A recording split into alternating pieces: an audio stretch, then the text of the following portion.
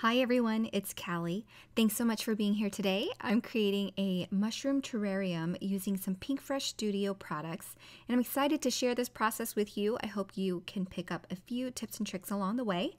The coordinating products I use today include the terrarium die on the left, as well as a mushroom builder set called The Magic Is in You.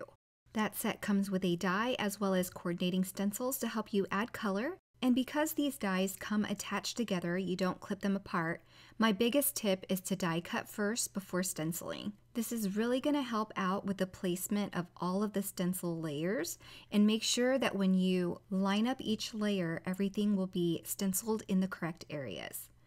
So if you were to stencil first and then die cut afterward, there's a chance that all those itty bitty stars and sparkles on this stenciled image is not going to die cut correctly, and you'll be upset with yourself. I actually started out stenciling first, and after my first 2 layers I was like, no, I think I'm going to have to start over. So here I am with take 2.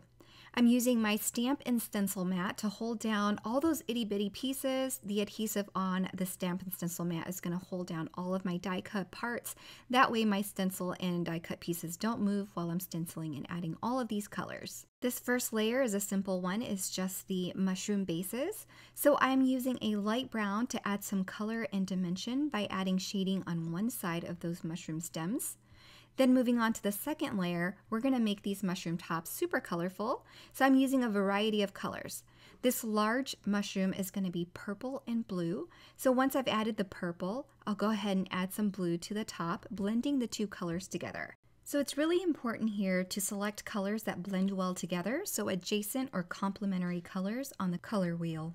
Then onto the second mushroom, I'm going to use that same cadet blue and then ink blend it with seafoam ink. So I have a blue teal mushroom here. Then my final mushroom is going to be a red to orange combination. So I'm using cherry ink and then melon ink to blend that out. So if you're interested in these colors, since I'm going through them pretty fast, be sure to check out the description links below where everything will be linked for your convenience and will be listed as well on the coordinating blog post for this video.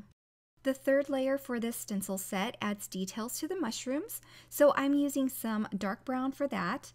And then on the stars and little sparkle elements for this stencil, I'm using yellow ink as well as some residual brown ink from my previous brush to give it a bit of contrast and a bit of highlight. The next 2 layers are going to be for the foliage, so I'm going to use a few different greens to add a bit of color and interest to the foliage. This first color is Fairway ink. It's probably my favorite green ink for foliage from Simon Says Stamps Positively Saturated ink line. I'm adding a soft blend of color on those.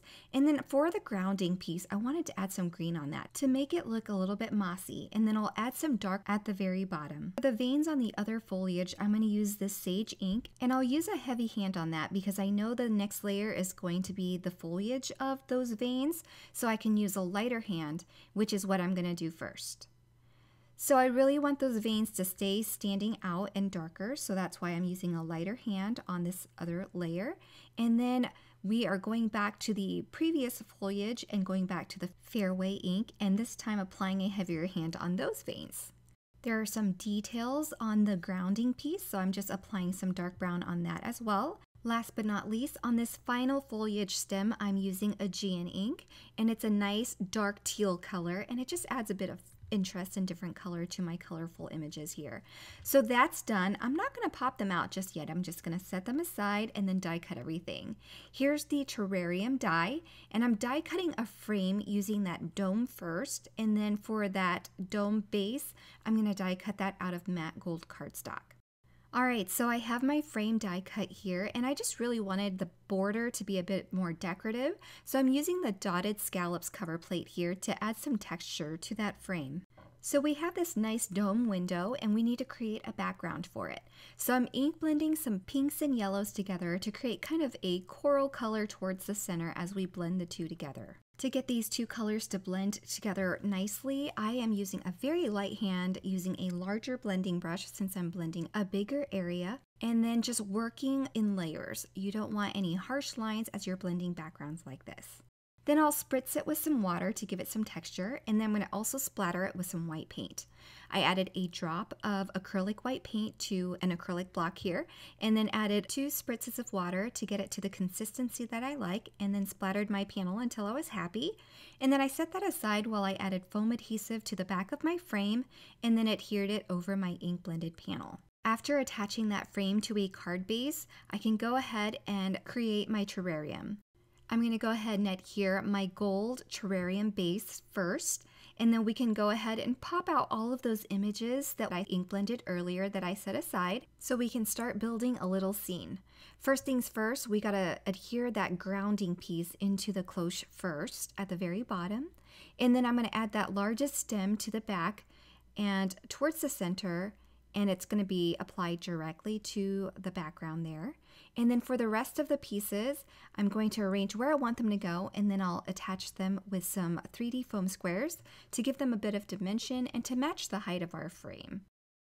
Once all those mushrooms are adhered in place, I can go ahead and use the other decorative foliage to finish up my scene. I have a few of my stems peeking out beyond the dome just a little bit, and that gives it a bit more interest to me, but you can keep it all inside that dome too if you'd like. Now remember, there were stars and little sparkles to add to our terrarium too, but before I do that, I want to stamp and apply my sentiment first. That way I can attach my stars and little sparkle elements around the sentiment.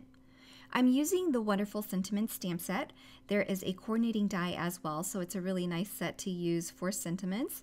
And I've embossed that in white over black cardstock. Use some black foam to attach my sentiment. Now we can finish up the card with these little sparkle elements.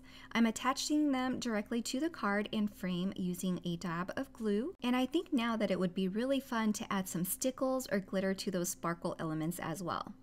Then to add a bit of texture to my mushrooms and foliage, I'm adding some Copic dots to add some texture, and then I'm using a white gel pen to add some highlights and texture throughout as well.